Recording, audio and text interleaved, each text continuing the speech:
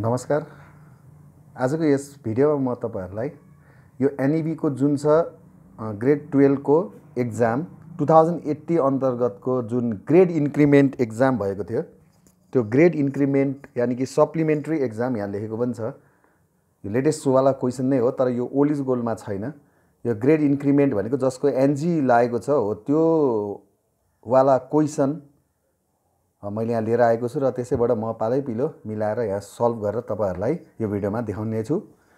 आजको यस भिडियोमा चाहिँ म तपाईहरुलाई cash flow statement indirect मेथडको question रहेको छ यो ग्रेड इन्क्रिमेन्ट एक्जाममा। त्यही भएर हेर्न सक्नुहुन्छ यो question number 21 cash flow statement अन्तर्गतको यसमा हेर्न सक्नुहुन्छ 21 क्वेशनको यहाँ लेखेको छ cash flow statement by using indirect method. ठीक छ। अब तपाईले यो क्वेशन तपाईलाई छैन, तपाईसँग छ भने त भइहाल्यो। तपाईसँग यो क्वेशन केही गरी छैन भने चाहिँ तपाईले यो च्यानलमा मैले एउटा फेसबुकको लिंक राखेको छु। त्यो फेसबुकको लिंक भिजिट गर्न सक्नुहुन्छ। त्यो मेरो फेसबुकको लिंक हो। यो अकाउन्टिङ सँग रिलेटेड हो। थोरै कुराहरु छन्, तर यो ग्रेड इन्क्रिमेन्ट वाला क्वेशन तपाईले त्यो फेसबुकको लिंक खोलेर हेर्नुभयो भने तपाईले त्यहाँ भेट्नुहुन्छ। तपाईले त्यहाँ लिएर तपाईसँग आफ्नो मोबाइलमा सेभ गरेर राख्न सक्नुहुन्छ। तपाईलाई हेल्पफुल हुन्छ। अब हेर्नु होला यो question cash flow स्टेटमेन्टको indirect मेथडबाट solve गर्ने क्वेशन। यसलाई अब राम्रोसँग बुझौं। यहाँ तपाईलाई क्वेशनमा के दिएको छ भन्दाखेरि नि यो क्वेशनमा दिएको छ एउटा इन्कम स्टेटमेन्ट दिएको छ र तलपट्टि यहाँ दिएको छ ब्यालेन्स सिट। यसबाट तपाईले आइडेन्टिफाई गर्नु पर्यो कुन एसेट्स कुन लायबिलिटिज। ठीक छ। अनि यतापट्टि अर्को पेजमा दिएको छ 8औं नम्बर पेजमा यहाँ तपाईलाई दिएको छ एडिसनल इन्फर्मेसन दुईटा छ। फर्निचर किनेको बेचेको र डिभिडेन्ड पेड दिएको छ। Cash flow statement by using indirect method छ। ठीक छ।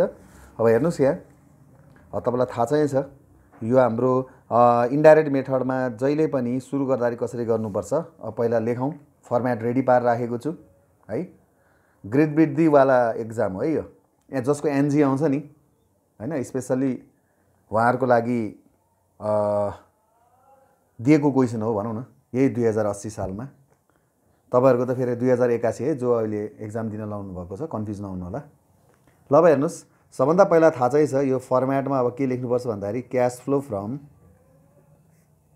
फ्लो फ्रम अपरेटिङ एक्टिभिटीज भनेर लेख्ने। अनि यो cash flow from operating activities मै हुने हो डाइरेक्ट मेथड र इन्डाइरेक्ट मेथड हैन। अब कतिलाई डाइरेक्ट मेथड आउँछ, इन्डाइरेक्ट मेथड कन्फ्युजन हुन्छ, उहाँहरु हेर्न सक्नुहुन्छ है। डाइरेक्ट मेथड इन्डाइरेक्ट मेथड हुने कुनमा अपरेटिङ एक्टिभिटीज, इन्भेस्टिङ एक्टिभिटीज र फाइनान्सिङ एक्टिभिटीज त सेम, केही चेन्जै हुँदैन। अब यो अपरेटिङ एक्टिभिटीजमा सबभन्दा पहिला तपाईले हिसाब गर्दाखेरि के गर्नु पर्यो भन्दाखेरि यहाँ सबभन्दा पहिला लेख्नु पर्यो net income yeah net profit before tax and dividend हो। म चाहिँ यहाँ नेट इन्कम बिफोर ट्याक्स लेख्छु। ल या नेट इन्कम मात्र लेख्नु पनि हुन्छ। ठीक छ।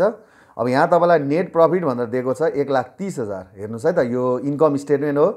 अब यहाँ नेट इन्कम अनि यहाँ मुनि लेस ट्याक्स, त्यसपछि त्यसको मुनिपट्टि नेट इन्कम आफ्टर ट्याक्स पछाडि लेस डिभिडेन्ड भनेर लेखा हुन सक्छ क्वेशनमा। तर तपाईले यहाँ कुन चाहिँ लेख्ने भन्दाखेरि नेट इन्कम बिफोर ट्याक्स वाला। अब यही नै हो कि नेट इन्कम बिफोर ट्याक्स। किन भने यहाँ मुनिपट्टि तपाईलाई ट्याक्स पेडहरु घटाएको छैन भन्छ। यही नेट इन्कम नै तपाईले 1,30,000 यहाँ लेख्नु होला। 1,30,000 है त। 1,30,000 ठीक छ। बुझ्नुभयो?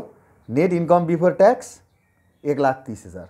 अब यो नेट इन्कम बिफोर ट्याक्स लेखिसकेपछि 1,30,000 लेखेपछि अब तपाईले के बुझ्नु पर्यो भन्दाखेरि यसमा के एड गर्नुपर्छ त्यो तपाईलाई थाहा हुनुपर्छ। कोही बेला थाहा छ, कोही बेला थाहा छैन है। एड गर्ने भनेको जस्तै हामीले नन अपरेटिङ अथवा non cash expenses and losses पनि लेख्दा हुन्छ है। नन अपरेटिङ अथवा non cash expenses and losses भनेर लेख्न सक्नुहुन्छ। ल अब यति लेखेँ मैले। यसमा के पर्छ भन्दाखेरि जस्तै डेप्रिसिएसन मेन एक्जाममा आउने हैन। Loss on sale of assets जस्तै गुडविल प्याटेन्टहरु हुन्छ नि त्यो घट्यो भने राख्ने।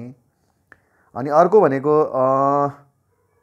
जस्तै तपाईको अर्को भनेको प्रिमियममा तपाईको शेयर के गरी इस्यु भएको छ भने सरी डिभेन्चर के गरी रिडेम्सन भएको छ भने sorry premium on redemption of debenture भएको छ भने हो त्यस्तो खालको इन्फर्मेसनहरू तपाईँले यो नन अपरेटिङ अथवा नन क्यास एक्सपेन्सेसमा राख्नु पर्यो ठीक छ बुझ्नुभयो नि अनि लेसमा कलर के राख्ने त्यो अहिले मैले भनौँला है अब यहाँ हेरौँ नन अपरेटिङ नन क्यास एक्सपेन्सेसमा मैले अघि भने नि depreciation loss on sale of assets गुडविलहरू यस्तो घट्यो भने हैन अनि डिभेन्चरहरू रिडिम गर्ने बेलामा रिडिम भनेको तिर्ने बेलामा प्रिमियम भने बढी पैसामा रिडिम गरेछ पे गरेछ भने त्यस्तो खालको आइटमहरूलाई राख्नु पर्यो ठीक छ अब यहाँ हेरौँ अनि खोजौँ अब लेखौँ के छ कस्तो छ ओके ल हेर्नुहोस् सबभन्दा पहिला यहाँ के गर्ने भने यो क्वेसनमा हेर्नुहोस् त यहाँ एक्सपेन्सेस पट्टिमै हेर्नुहोस् यो अफिस एक्सपेन्सेस राख्नु हुँदैन यो अपरेटिङ एक्सपेन्सेसमा जान्छ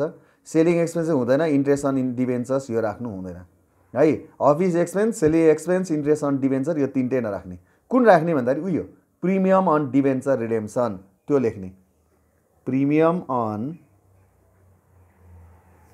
डिभेन्चर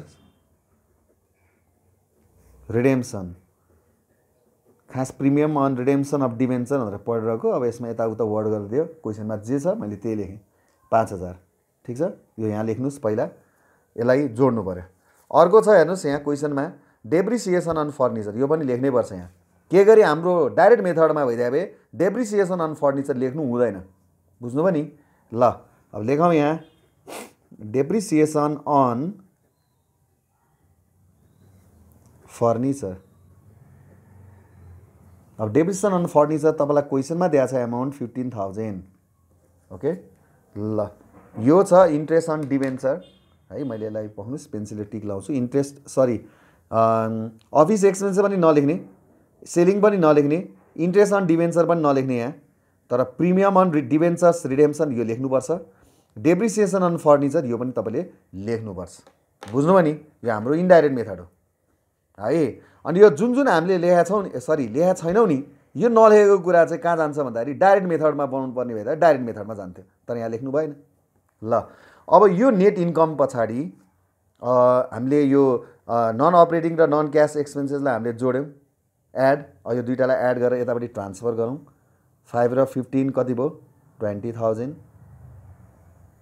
ठिक छ नि अनि यहाँ तपाईँलाई क्वेसनमा के गरी फर्निचर बेच्दाखेरि नाफा भयो घाटा भयो त्यही अनुसार लेख्नु पर्थ्यो है नाफा भयो भने अहिले एकछिनपछि म भन्छु घाटा भयो भने यहाँ लेख्नु पर्यो loss on sale of furniture हो कि के हो त्यो हामीले लेख्नु पर्थ्यो है अब यो पछाडि तपाईँले के गर्नु पर्यो भन्दाखेरि यो पछाडि हामीले लेस लेख्ने के नन त्यो लेखेर सिकाइन्छ तपाईँलाई है त हेर्नुहोस् लेस नन अपरेटिङ यो छैन चाहिँ त्यही पनि लेखेर सिकाउँछु non operating or non cash incomes and gains भनौँ न ठिक छ non operating incomes and gains भन्ने जुन छ हो त्यो non operating incomes and gains yeah non cash non operating है जे भने पनि यो तपाईँले यहाँ के गर्नु पर्यो लेस गर्नु पर्यो अब यसमा के पर्छ तपाईँलाई आउनु पर्यो यसमा पर्ने आइटम भनेको जस्तै अघि मैले भने नि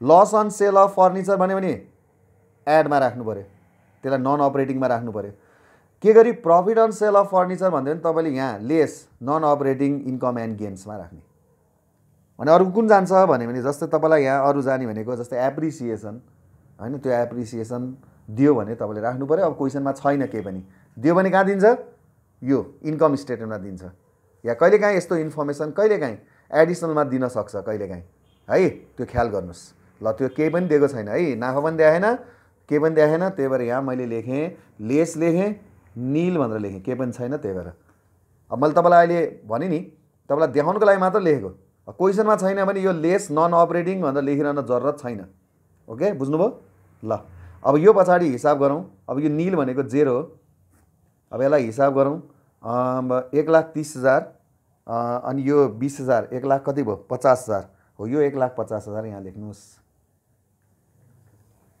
ठिक छ अब यो एड गर्ने आइटम अनि यो लेस गर्ने आइटम के गरी भइदियो त्यो लेस गर्ने आइटम घटाउँथ्यौ अनि यो रिजल्ट निकाल्थ्यौ यो जुन 1,30,000 र 20 जोडेर यो आयो नि 1,50,000 यसलाई हामी के भन्छौँ भन्दाखेरि फन्ड्स फ्रम अपरेसन एकदम ख्याल गर्नुस् है कुन पछि के नाम लेख्नुपर्छ भनेर। ल फन्ड्स फ्रम अपरेसन। अब यो फन्ड्स फ्रम अपरेसन आइसकेपछि अब तपाईँले यहाँ के गर्ने भने यो पछाडि है करेन्ट एसेट्स र करेन्ट लायबिलिटिज खोज्ने क्वेसनमा कहाँबाट भन्दाखेरि यो ब्यालेन्स सिटको आइटमबाट यो इयर 1 र इयर 2 भनेर जुन दिएको हुन्छ नि यसबाट खोज्ने। ल करेन्ट एसेट्स करेन्ट लायबिलिटिज खोजौँ है त। सबभन्दा पहिला डेप्टर्स करेन्ट एसेट्स हो, इन्भेन्ट्री भनेको स्टक यो पनि करेन्ट एसेट्स हो। अब करेन्ट एसेट्स छैन, एक्सपेन्सेस ड्यू करेन्ट लायबिलिटिज हो, क्रेडिटर्स करेन्ट लायबिलिटिज हो, ब्याङ्क ब्यालेन्स करेन्ट एसेट्स हो तर अहिले लेख्नु हुँदैन। Bank balance cash balance current assets हो, त्यसलाई सबैभन्दा लास्टमा लेख्ने, सबलाई थाहा छ। चाहे इन्डाइरेक्ट मेथड होस् चाहे डाइरेक्ट मेथड होस्, लास्टमा लेखिन्छ ब्याङ्क र क्यासको कुरा भने चाहिँ अहिले नलेख्ने, म टिक लाउँदिनँ है त। तर यो के हो करेन्ट एसेट्स। ल अब यहाँ 4वटा रहेछ, 2टा करेन्ट एसेट्स 2टा करेन्ट लायबिलिटिज। अब त्यो घटेको र बढेकोलाई तपाईँले यहाँ रेकर्ड गर्ने। सबभन्दा पहिला डेप्टर्स के छ हेर्नुहोस् क्वेसनमा, डेप्टर्स 2,25,000 छ, 1,75,000 भएछ। के भएछ इयर 1 र इयर 2 है, यहाँ ख्याल गर्नुहोस्। कहिलेकाहीँ इयर 2 यता देला इयर 1 यता देला, यसरी हेर्नु पऱ्यो। अब आज इयर 1 यहाँ छ इयर 2 यहाँ छ, यसरी हेर्नुहोस्, प्रायः यसरी नै दिइरहेको हुन्छ। अब हेर्नु होला डेप्टर्स 2,25,000 बाट 1,75,000 भएपछि के भएपछि डिक्रिज लेख्नुहोस्। यहाँनिर डिक्रिज भनेर डाइरेक्ट लेख्न सक्नुहुन्छ है, नभए छुट्टाएर गर्न पनि सक्नुहुन्छ। फेरि यस्तो उस्तो भनेर नभन्नु होला है। जस्ट के बुझ्नु पऱ्यो, करेन्ट एसेट्स र करेन्ट लायबिलिटिज घट्यो बढ्यो भने यहाँ इन्क्रिज डिक्रिज लेख्ने।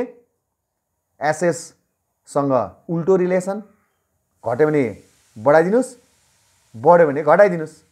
लायबिलिटिजसँग सुल्टो रिलेसन, बढ्यो भने बढाइदिनुहोस्, घट्यो भने घटाइदिनुहोस्। ओके ल अब सुरु गरौँ। सबभन्दा पहिला डेप्टर्स, डेप्टर्सलाई लेखौँ डिक्रिज इन, ल डिक्रिज इन डेप्टर्स। ओके ल डिक्रिज इन डेप्टर्स। अब डेप्टर्स कतिले डिक्रिज भयो अब यहाँ हेरौँ, पक्नुहोस् है म क्यालकुलेसन गर्छु, पक्नुहोस्।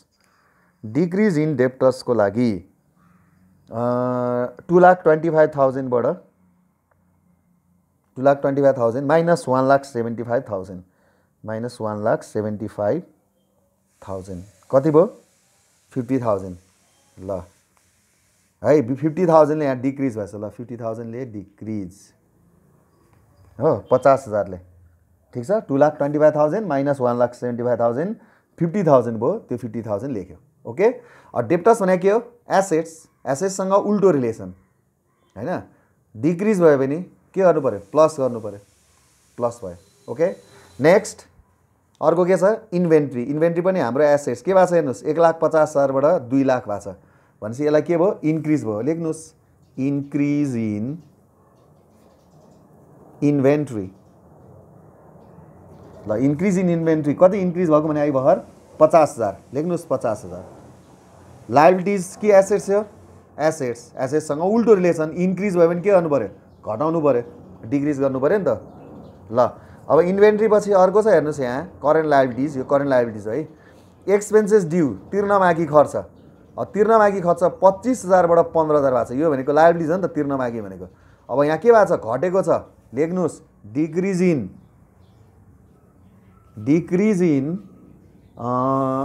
Expenses due. ल लेखौँ डिक्रिज इन एक्सपेन्सेस ड्यू। अब डिक्रिज इन एक्सपेन्सेस ड्यू कति छ घटे कति छ भन्दाखेरि 25,000 बाट 15 झन् 15 10 25 हैन भनेपछि 10,000 लेखौँ 10,000। ओके ल अब 10,000 लेख्ने। एक्सपेन्सेस ड्यू भनेको लायबिलिटिज, लायबिलिटीसँग सुल्टो कि उल्टो रिलेसन, उल्टो रिलेसन हो हैन सुल्टो रिलेसन। त्यही भएर डिक्रिज भएर हामीले के गर्नु पर्यो डिक्रिज गर्नु पर्यो, लायबिलिटीसँग सुल्टो रिलेसन। अब नेक्स्ट हेर्नुहोस् यहाँ एक्सपेन्सेस ड्यू पछाडि क्रेडिटर्स, क्रेडिटर्स के भएको छ हेर्नुहोस् 1,30,000 बाट 1,70,000 भएको छ, बढेको छ कतिले बढाएको छ 40,000 ले बढाएको छ हैन त 30 40 70 भयो। 40,000 ले के भएको छ बढाएको छ, 40,000 ले बढ्यो। अब यहाँ के लेख्ने इन्क्रिज इन क्रेडिटर्स। ल इन्क्रिज इन क्रेडिटर्स भनेर लेख्नुहोस्। लायबिलिटीसँग कस्तो रिलेसन सुल्टो रिलेसन, त्यही भएर इन्क्रिज भयो भने यो पनि इन्क्रिज गर्नु पर्यो, प्लस गर्नु पर्यो।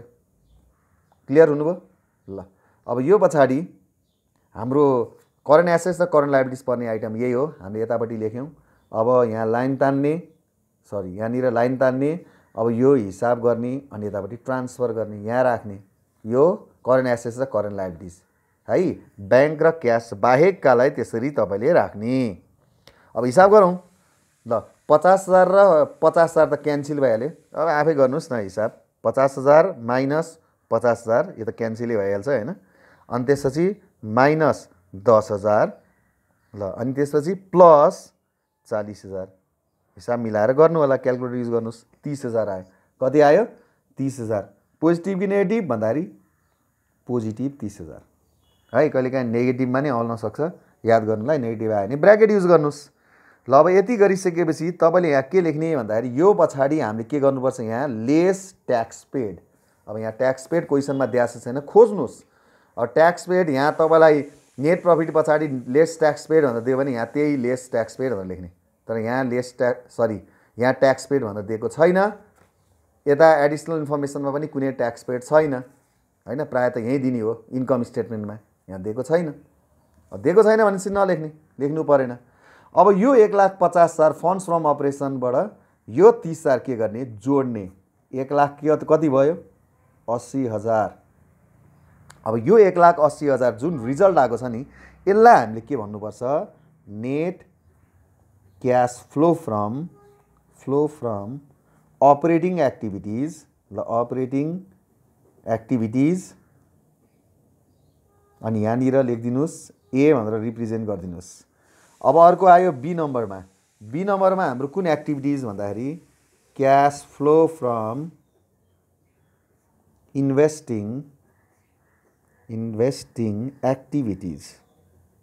अब यो त सेम डाइरेक्ट मेथड र इन्डाइरेक्ट मेथडको सेम हुन्छ भनेको थिएँ मैले। इन्भेस्टिङ एक्टिभिटिजमा कतिवटा आइटम पर्छ दुईवटा मात्र एउटा फिक्स एसेट्स अर्को इन्भेस्टमेन्ट। अब खोजौँ छ कि छैन। अब फिक्स एसेट्स तपाईँको कहाँ दिएको छ भन्दाखेरि फिक्स एसेट्स तपाईँको दिएको छ यहाँ एउटा फर्निचर हो अरू छैन। फिक्स एसेट्स छ त अरू छैन। अर्को कुन छ भने फिक्स एसेट्स पछाडि हामीले लेख्नुपर्छ इन्भेस्टमेन्ट यहाँ छ। अब क्वेसनमा हेर्नुहोस् एडिसनल इन्फर्मेसन दिएको छैन हेर्नुहोस् एडिसनल इन्फर्मेसनमा दिएको छ हेर्नुहोस् furniture sold for 30,000 purchase for 1,70,000 भनेपछि यहाँको लेख्ने कि ब्यालेन्स सिटको लेख्ने भन्दाखेरि तपाईँले ब्यालेन्स सिटकोलाई के गर्नु पर्यो इग्नोर गर्नु पर्यो। यसलाई तपाईँले लेख्नु भयो त हुँदैन हुन त टिक त लगाएँ लेख्ने त यो हो खास। तर एडिसनल इन्फर्मेसनमा दियो भने कहाँकोलाई प्रायोरिटी दिने एडिसनल इन्फर्मेसनको लागि बुझ्नुभयो। त्यही भएर यो फर्निचर जुन छ सोल्ड र पर्चेजको कुरा यहाँ लेख्नुहोस्। ल लेखौँ यहाँ के भनेको छ फर्निचर सोल्ड। ल फर्निचर सोल्ड भनेर लेख्नुभयो नि हुन्छ नभए सेल अफ फर्निचर भनेर लेख्नुहोस्। ल सेल अफ फर्निचर सोल्ड कति छ 30,000। अब सेल अफ फर्निचर बेच्यो भने पैसा आउँछ कि जान्छ पैसा आउँछ पोजिटिभ। सेल गर्दाखेरि फर्निचर घट्छ एसेट्स घट्नु भनेको पैसा बढ्नु हो उल्टो रिलेसन हुन्छ। त्यही भएर यो पोजिटिभ हो त्यसरी बुझे नि भयो। अब अर्को छ पर्चेज भनेर क्वेसनमै छ हेर्न सक्नुहुन्छ पर्चेज अफ फर्निचर कतिको फर्निचर किनेछ भन्दाखेरि 1,70,000 को किनेछ 1,70,000। पर्चेज गर्दा पैसा जान्छ ब्र्याकेटमा है यही छ है यो क्वेसनको यही कुरा लेखेको है बुझ्नुभयो। 30,000 को बेचेको 1,70,000 को फर्निचर खरिद किनेको हेर्न सक्नुहुन्छ यहाँ। ल अब यो पछाडि हामीले फर्निचर एडिसनलको लेखेपछि यहाँको लेख्नु हुँदैन। अब लेख्ने इन्भेस्टमेन्ट के भएको छ 2,00,000बाट 2,50,000 इन्क्रिज आयो किन फर्निचर भन्न आयो इन्भेस्टमेन्ट यहाँ तपाईँको 2,00,000बाट 2,50,000 हुनु भनेको इन्क्रिज भएकोलाई यहाँ तपाईँले के लेख्नु पर्यो पर्चेज अफ इन्भेस्टमेन्ट भनेर लेख्नु पर्यो। कति हजारले इन्क्रिज भयो 50,000ले लेख्ने 50,000 अनि यहाँ लेख्ने इन्क्रिज लेख्ने होइन पर्चेज अफ इन्भेस्टमेन्ट भनेर लेख्नुहोस् बुझ्नुभयो नि। ल पर्चेज अफ इन्भेस्टमेन्ट 50,000। अब यो पोजिटिभ कि नेगेटिभ भन्यो भने पर्चेज गर्दा पैसा आउँछ कि जान्छ क्लियर हुनुहोस् है। पर्चेज गर्दा पैसा आउँछ कि जान्छ भन्दाखेरि इन्भेस्टमेन्ट पर्चेज गर्दा होस् कि जेसुकै पर्चेज गर्दा होस् पैसा के हुन्छ जान्छ है। जान्छ भनेपछि यहाँ नेगेटिभ हुने भयो ठिक छ बुझ्नुभयो। यो भयो हाम्रो कुन एक्टिभिटिज इन्भेस्टिङ एक्टिभिटिजको यो दुईटा है फर्निचर र इन्भेस्टमेन्टको कुरा। अब यसलाई हिसाब गरौँ अनि यसलाई ट्रान्सफर गरौँ राइट साइडमा पक्नुहोस् क्यालकुलेसन गर्छु म 30,000 भयो माइनस 1,70,000 तपाईँहरू पनि क्यालकुलेट गर्नुहोस् है कहिलेकाहीँ मेरो नि क्यालकुलेसन गलत होला फेरि। ल माइनस 50,000 30,000 माइनस 1,70,000 माइनस 50,000 ओके यो भयो तपाईको माइनस 1,90,000 माइनस 1,90,000 माइनसलाई माइनस लेख्नु हुँदैन ब्र्याकेट युज गर्नुपर्छ तपाईले ल बुझ्नुभयो अब यो पछाडि यहाँ के लेख्ने net cash flow from investing activities format एकदम क्लियरली राम्रोसँग घरमा पढ्नुस् फर्म्याटलाई लेख्नुस् कन्फिडेन्ट बढ्छ है नातिकन ल यो भयो हाम्रो इन्भेस्टिङ एक्टिभिटीजको काम अब सी नम्बरमा हामीले कुन एक्टिभिटीज लेख्ने cash flow from financing yeah financing जे भने पनि फाइनान्सिङ एक्टिभिटीज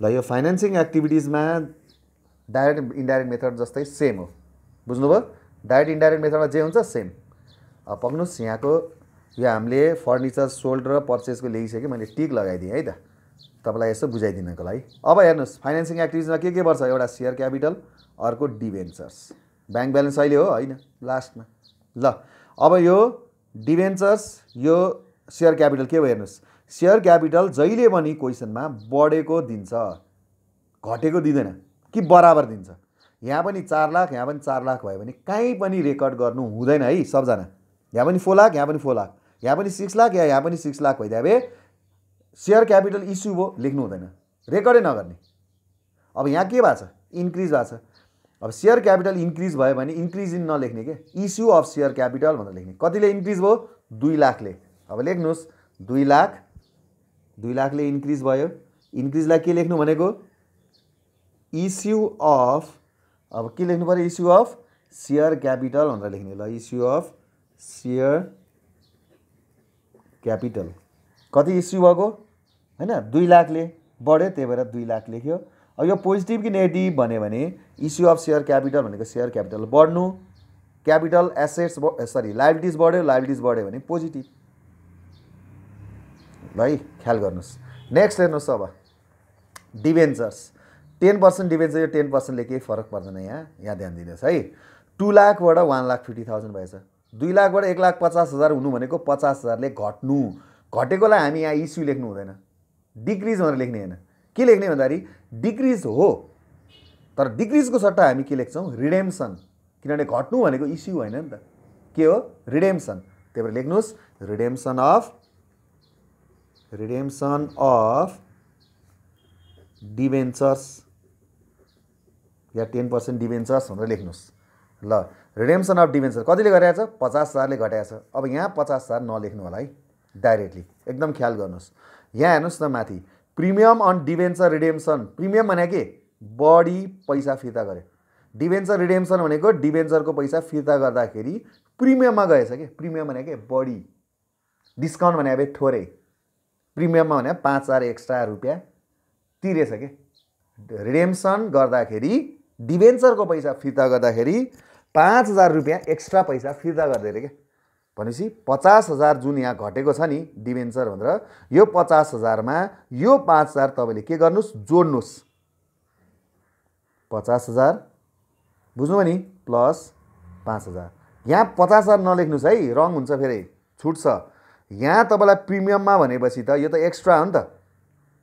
हैन बढी पैसा फिर्ता गरे घट्न त कतिले घट्यो 50,000 ले घट्यो सरी यहाँनिर छ सरी यहाँनिर घटेको छ तपाईको 50,000 ले 2 लाखबाट 1,50,000 हुन्छ 50,000 ले घट्यो प्लस तपाईको 50,000 प्लस तपाईको यो 5,000 प्रिमियम पनि घट्यो त्यही भएर 50,000 प्लस 5,000 कति भयो 55,000 रिडेम्सन भनेको पैसा फिर्ता गर्नु फिर्ता गर्दा के हुन्छ ब्र्याकेट राख्ने क्लियर ल यो पनि भयो है यसलाई यहाँ मिलायो अब यो पछाडी के लेख्नुपर्छ जुन एडिसनल इन्फर्मेसनमा दिएको हुन्छ त्यो हो डिभिडेन्ड पेड अब यो डिभिडेन्ड पेड लेख्नुस् 40,000 है डिभिडेन्ड पेड कति 40,000 पाउनुस् है यहाँ नलेखौं डिभिडेन्ड पेड 40,000 अब पेड भनेपछि पैसा आउँछ जान्छ पे भने खर्च हैन तर यहाँ डिभिडेन्ड पेड भनेपछि पैसा जान्छ हुन्छ पेड डिभिडेन्ड पेड भनेको त खास खर्च त हैन है ल जस्ट के बुझ्नुस् पेड गर्दा पैसा जान्छ ब्र्याकेटमा ओके ल यहाँ लाइन तानौं अब हिसाब गरौं डिभिडेन्ड पेड भने त खास नाफाबाट बाँड्ने हो नि त ल 2 लाख भयो माइनस 55,000 माइनस 40,000 1,05,000 भयो। कति भयो 1,05,000। त्यो पनि के पोजिटिभ है, नेगेटिभ होइन नि फेरि। ल यो क्लियर हुनुभयो कि मैन सबजना? ओके। अब यहाँनिर लेख्ने net cash flow from financing activities, यसलाई केले रिप्रेजेन्ट गर्ने? सीले। अब यहाँनिर लाइन तान्नुस् अनि यहाँनिर लेख्नुस् नेट चेन्जेस इन, के लेख्ने? Net changes in cash and cash equivalent लेखिदिनुस्। बुझ्नुभयो नि? Net changes in cash and cash equivalent. नभए क्वेसनमा यहाँ के दिएको छ? ब्याङ्क ब्यालेन्स दिएको छ। नेट चेन्जेस इन ब्याङ्क भनेर लेख्न पनि सक्नुहुन्छ। Net changes in bank balance भनेर लेख्न सक्नुहुन्छ। ल net changes in cash and cash इक्विभ्यालेन्टमा हामीले के क्यालकुलेसन गर्नु पर्यो? ए प्लस बी प्लस सी, होइन र? ल अब ए प्लस बी प्लस सी भनेको त्यही त हो। एबिसी के हो भन्नुहोस् त? ए हो हाम्रो अपरेटिङ एक्टिभिटिज। कति छ अपरेटिङ एक्टिभिटिज? 1,80,000। अनि हाम्रो के अरे यो इन्भेस्टिङ एक्टिभिटिज कति छ? माइनसवाला 1,90,000 प्लस फाइनेन्सिङ एक्टिभिटिज हेर्न सक्नुहुन्छ कति छ? 1,05,000। ल यो 1,05,000 एकदम राम्रोसँग क्यालकुलेसन गर्नु होला। ल 1,00,000 कति? 5,000। ल 1,80,000 माइनस 1,90,000 अनि प्लस 1,05,000 गर्दा कति आयो? 95,000। ल यहाँ लेख्ने 95,000 अनि यसको मुनिपट्टि लेख्ने अब एड ओपनिङ ब्यालेन्स अफ। अब याद गर्नुहोस् है, यो क्वेसनमा तपाईँलाई यहाँ ब्याङ्क ब्यालेन्स भने नि ओपनिङ ब्यालेन्स अफ ब्याङ्क लेख्नुहोस्, क्यास ब्यालेन्स भने नि ओपनिङ ब्यालेन्स अफ क्यास लेख्नुहोस्, क्यास र ब्याङ्क सँगै दियो भने opening balance of cash and bank लेख्नुहोस्। बुझ्नुभयो नि? ल मैले यहाँ लेख्ने ओपनिङ ब्यालेन्स अफ ब्याङ्क, यहाँ ब्याङ्क ब्यालेन्स लेखिरहनु परेन, यहाँ ब्यालेन्स लेखा छ है। ल ओपनिङ ब्यालेन्स अफ ब्याङ्क भनेर हाम्रो यहाँ इयर 1मा भएको हाम्रो जहिले पनि ओपनिङ हुन्छ 2,25,000। ल लेखिदिनुहोस् 2,25,000। अब यो एड गरौँ, आन्सर यहाँ फेरि क्वेसनमा दिएको छैन है। 95,000 प्लस अहिले आएको हाम्रो ओपनिङ ब्यालेन्स 2,25,000। ल 2,25,000 प्लस 95,000 कति हुन्छ भने 3,20,000। कति भयो? 3,20,000। अब यो 3,20,000 तपाईँलाई यहाँ वाट भनेको ठाउँमा दिनु पर्यो, तर यहाँ वाट भनेको मतलब तपाईँले आफैले निकालेर क्यालकुलेट गर्नु पर्यो। अब यहाँनिर तपाईँले के लेख्ने? क्लोजिङ ब्यालेन्स अफ, अब यहाँ ब्याङ्क लेखाएको छ त्यही लेख्नुहोस् ब्याङ्क भनेर, ठिक छ। अब यो भयो तपाईँको आन्सर। अब यसलाई तपाईँले के गर्नुहोस् भन्दाखेरि हाम्रो क्यालकुलेसन सिधेपछि लास्टमा फर्मेटलाई क्लोज गर्न नबिर्सनु होला। स्टेटमेन्ट अन्डर कुन मेथड? Under indirect method. अब यो भिडियो कस्तो लाग्यो होला प्लिज कमेन्ट गर्न, लाइक गर्न नबिर्सनुहोस् र मेरो च्यानल अहिलेसम्म सब्सक्राइब गर्नुभएको छैन भने सब्सक्राइब गर्नु होला र बेल आइकन जुन छ त्यो पनि प्रेस गर्न नबिर्सनुहोस्, जसले गर्दाखेरि नयाँ भिडियो आएको नोटिफिकेसन तपाईँहरूले पाउनुहुन्छ। र please video time to time आइरहन्छ, प्लिज सब्सक्राइब गर्न नबिर्सनुहोस् है, त्यसले मलाई मोटिभेसन मिल्छ र यस्तै खालको भिडियो अर्को ल्याउने नै छु। आजको लागि अहिलेको लागि यति नै। Thank you, by by.